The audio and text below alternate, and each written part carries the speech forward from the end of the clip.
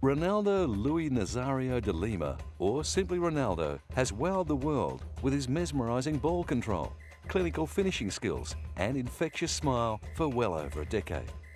Winner of the FIFA World Player of the Year on 3 occasions, the Brazilian is a true icon of the world game.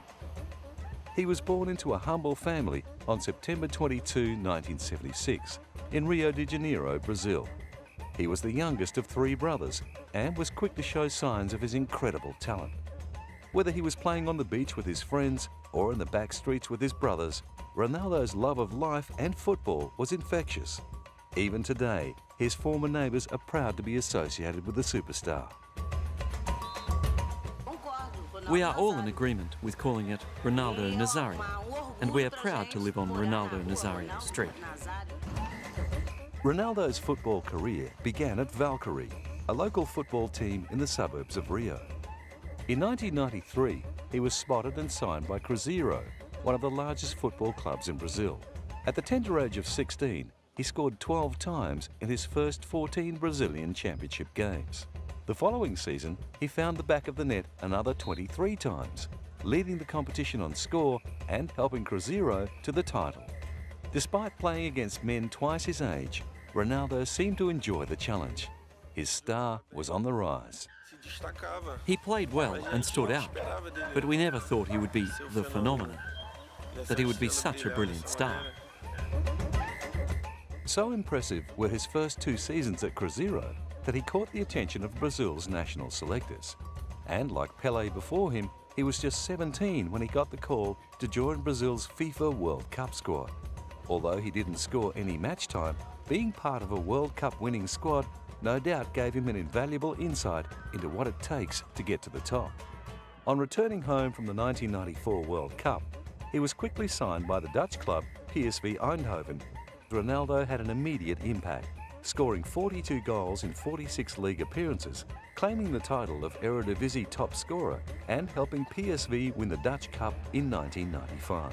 However, in 1996, defenders all across the Netherlands heaved a sigh of relief when he was transferred to Spanish club FC Barcelona.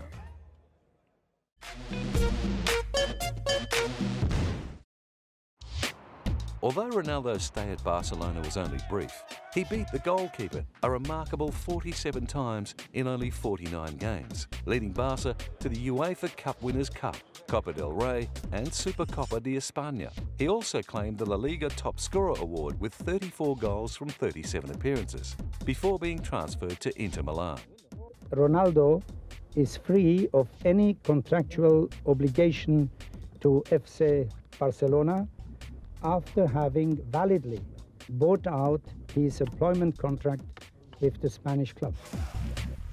Signed for a then world record fee, Ronaldo's transfer to Inter would present the budding international star with brand new challenges, as he helped Inter Milan to the UEFA Cup win in 1998. But then in November 1999, tragedy struck, when his knee buckled under him, forcing him to limp from the field. Returning too soon to the field in 2000, he injured his knee for a second time. After lengthy rehabilitation, Ronaldo finally made his return to football in early 2002. The phenomenon ended up playing just 16 games for Inter before being transferred back to Spain, but this time to Real Madrid. To put it mildly, the excitement surrounding Ronaldo was reaching fever pitch. Within the first day of signing for Real, his jersey sales broke all previous records. The knee injury is now a distant memory, and Ronaldo was back to his entertaining best. I want to thank Real Madrid president Florentino Perez for doing everything to bring me here. I also want to confirm that I had a very great desire to come to Real Madrid, and I have a great responsibility. And I hope to respond with goals and some beautiful play so that I can live up to everything that's expected of me. His first season back in Spain saw him score 30 goals. Ronaldo's signing came during the Galacticos phase of Real Madrid's history. His was the third of 4 major signings that took place over a 4-year period. Luís Figo, Zinedine Zidane and David Beckham were the other three. Real failed to meet fans' expectations.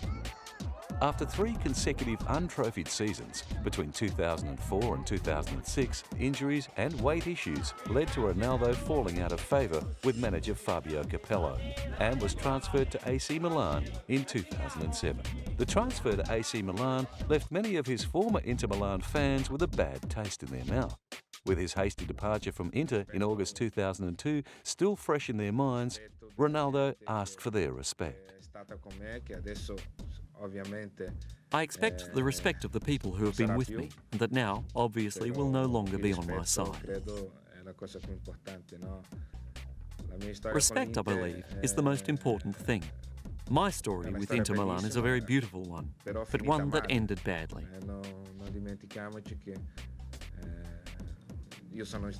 Let's not forget that the team's coach basically compelled the management to sell me.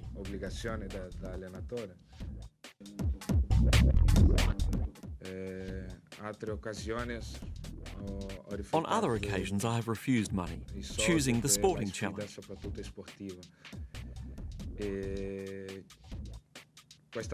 This time as well, I had offers from Saudi Arabia and the United States. I could also have stayed in Madrid.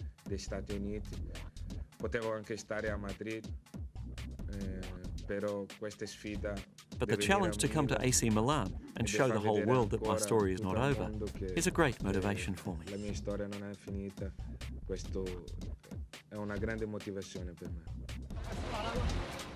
Unfortunately though, his footballing journey in Italy was on its last legs. Playing only 20 games for AC Milan and scoring just 9 times, he left the pitch after going down heavily during a 1-1 Serie A draw at home to Livorno. Scans revealed that the 3-time World Player of the Year had ruptured a ligament in his left knee and his career in Italy was over. Once again, Ronaldo was faced with the grueling task of rehabilitation. Flamengo, one of the larger Brazilian football clubs, gladly opened their doors to the ageing champion, allowing him to train with them on his road to recovery. As Ronaldo's fitness improved, the excitement of his return to Brasileiro grew with each passing day. Although he wasn't committed to any club, Flamengo seemed to have the deal wrapped up.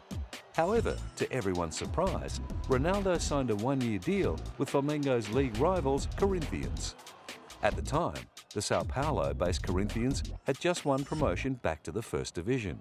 Ronaldo's signing would go a long way towards sustaining their spot in the First Division and putting them in a position to win their first league title since 2005.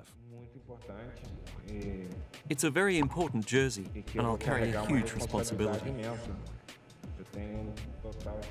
I'm sure that I'll be the most in demand during training, and I'm sure that I'll be the most demanded in games, and I will not run away from this responsibility. I will honour the Corinthians jersey from beginning to end.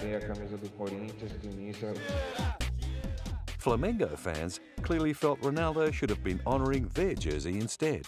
Flamengo fan Marcos Perano found some solace in the thought that the man upstairs would take care of Ronaldo's sinful decision to play for the Corinthians. I feel sad because what this guy did to us is very sad, but he will pay. The man up there is watching, and he will pay the way the man up there chooses. I'm sure the man up there will not forget him. Now in the twilight stage of a long and brilliant career, it is doubtful he will ever get back to the form that saw him win 3 World Footballer of the Year awards. With a club career that spans more than 15 seasons, Ronaldo has earned his reputation as one of the best strikers to grace a football pitch. Topping the league scoring 4 times and winning the European Golden Boot in 1996-97, it is fair to say that it was not the defenders but injury that prevented him from kicking more goals.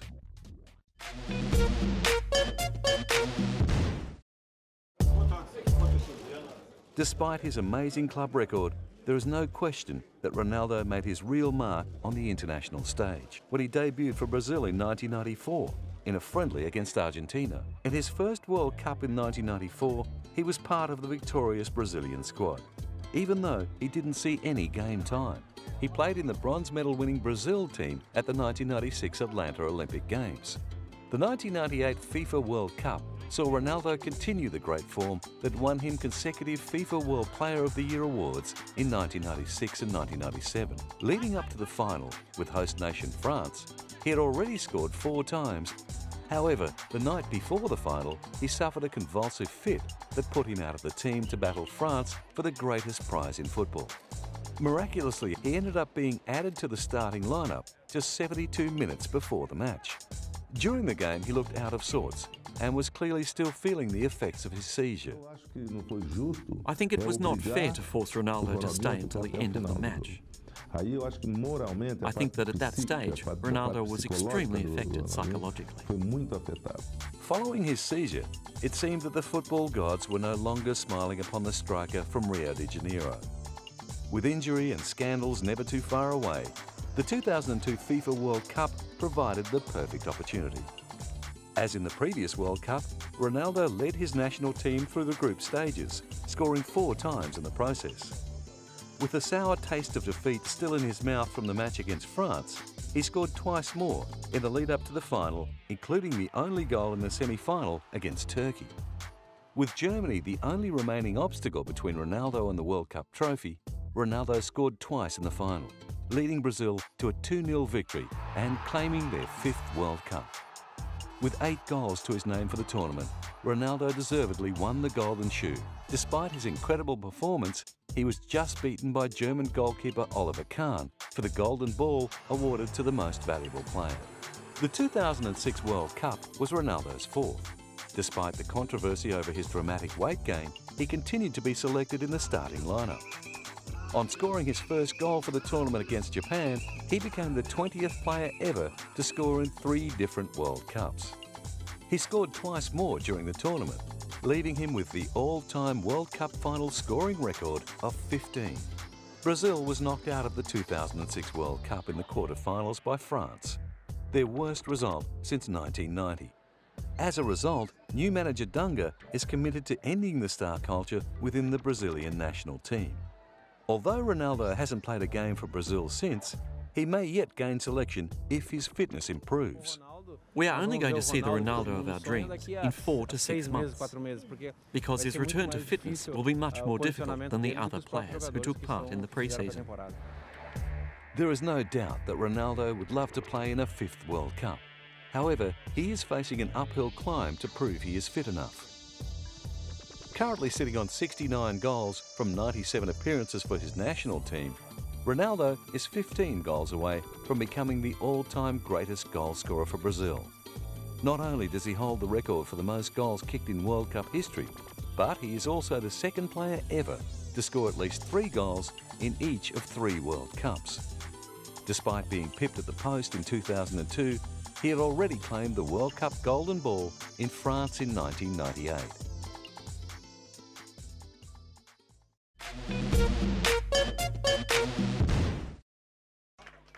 With a busy football career to manage and maintain, one could be forgiven for thinking that Ronaldo's schedule left little time for extracurricular activities.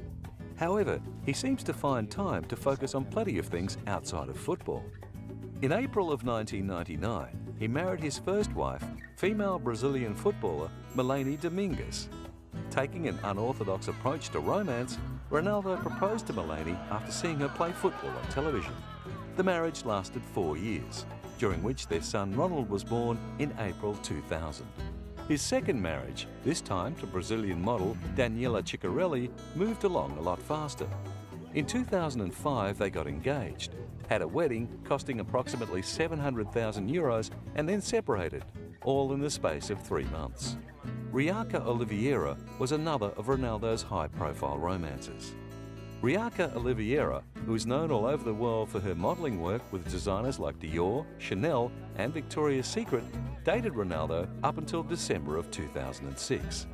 In April 2008, there was one brief liaison that Ronaldo may wish to forget. The scandal that involved the striker and 3 transvestite call girls not only brought him bad press, it also put him in hot water with girlfriend Maria Beatrice Anthony, who has since had his daughter. However, not all of Ronaldo's off-field antics revolve around scandals or romance. He also puts a lot of time into charities. During his career, he has been the Goodwill Ambassador for the United Nations Development Programme, where, alongside other greats of the game, he runs workshops for underprivileged children, as well as playing charity matches to raise money and other worthy causes like ending poverty. My involvement started a long time ago. In the year 2000, I was invited by the United Nations to be a Goodwill Ambassador.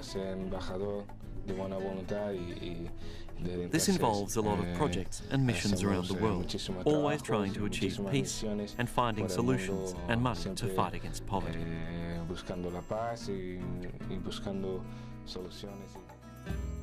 With so much dedication needed to play football at the highest level, it is incredible that players like Ronaldo can find the time to give back to the community.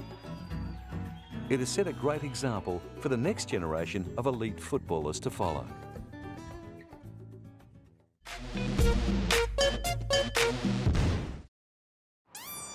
Over his career, Ronaldo has played in some of the greatest teams of the modern era, putting him in the privileged position of playing alongside some of the best players football has ever seen, who have no doubt helped shape him into the brilliant striker he's become. Although they were never on the pitch at the same time, Brazilian football legend and icon of Ronaldo, Zico, is considered to be one of the best footballers of all time. Playing as an attacking midfielder, he is widely regarded as one of the greatest dribblers and finishers. During the 1980s, at the peak of his career, he was lauded as arguably the best footballer of his era. During his remarkable 23-year club career, he played 334 games and scored 193 goals. Internationally, Zico played 72 times for his country and scored 52 goals. However, despite playing in 3 World Cup campaigns, he never won the cup. Marco van Basten is another footballer who inspired Ronaldo as a youngster growing up in Rio de Janeiro. Van Basten, who is known as one of the finest forwards of all time, scored 280 goals in a career that was cut short by injury. His reoccurring ankle injury forced him to retire from football when he was still in his 20s, 1 year after he was declared FIFA World Player of the Year. For his national side, the Netherlands, he played 58 times and scored 24 goals. Diego Maradona was another footballer that Ronaldo looked up to, perhaps the world's best ever. His most famous moment came when he captained Argentina to World Cup success in 1986. Former Real Madrid teammate and the only other player to win 3 FIFA World Player of the Year awards, Zinedine Zidane has also tasted World Cup success. The Frenchman played an impressive 506 league matches, scoring 95 times as an attacking midfielder.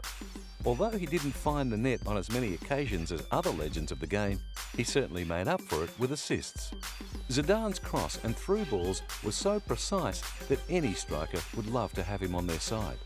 Luckily for Ronaldo, Zidane played alongside him during Real Madrid's Galacticos era. However, the brilliant teammates don't stop at club level. Whilst playing for his national side, he had midfielders like Kaká and Ronaldinho to dazzle defenders and set up great goal-scoring opportunities.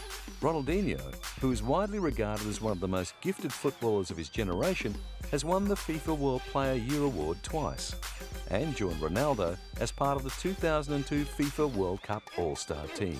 Kaká, who has a unique style of football with the techniques of a Brazilian and the physical prowess of a European, has also won the FIFA World Player of the Year.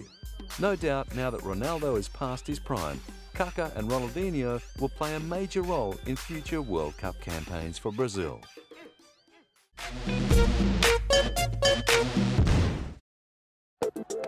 Ronaldo's fun personality and infectious smile, not to mention his incredible football talent, made him one of football's first marketable superstars. With over 190 million football-mad people living in Brazil, any player who makes it to the national side is crowned an instant hero. And one as talented as Ronaldo, who wins his country a World Cup, becomes a football god.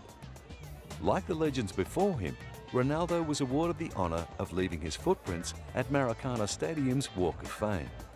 In June 2004, his footprints joined the likes of Brazilian football stars Pelé, Zico, Romário and Zagallo. Maracana Stadium will be the home of the 2014 World Cup, the second time the stadium will host the event.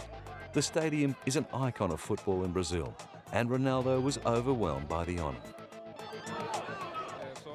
I am privileged because I can do what I enjoy.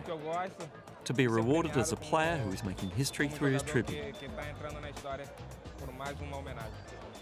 While he was recovering from his knee surgery in 2000, he funded a Brazilian version of the bewildered debate by French playwright Jean-Claude Carrière.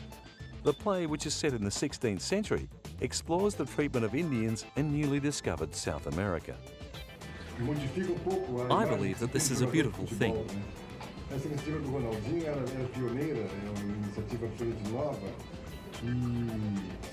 I'm doing this from the heart, trying to motivate people to go to the theatre more.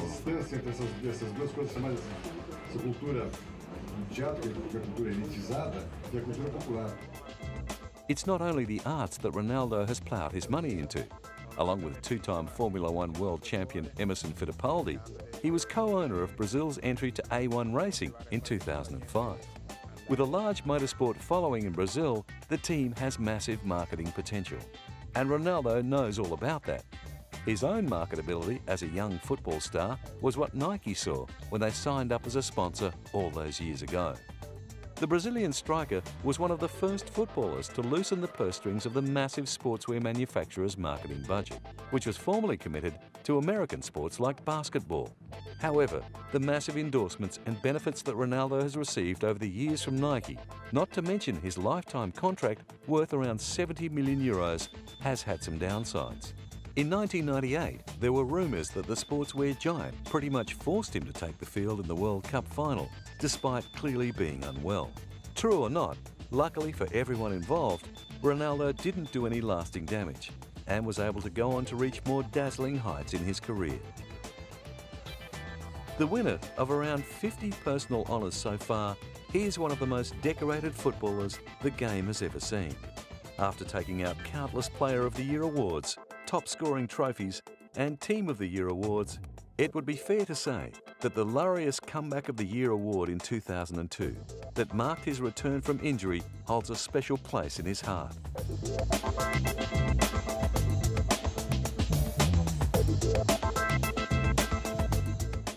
With a brilliant career drawing to a close, Ronaldo has achieved everything a footballer could wish for.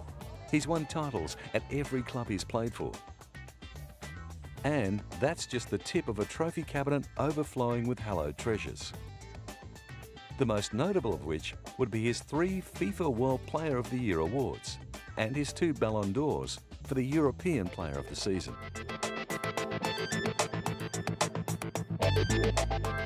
From the beaches of Rio de Janeiro to the multiple knee injuries, Ronaldo Luís Nazario's career has seen it all.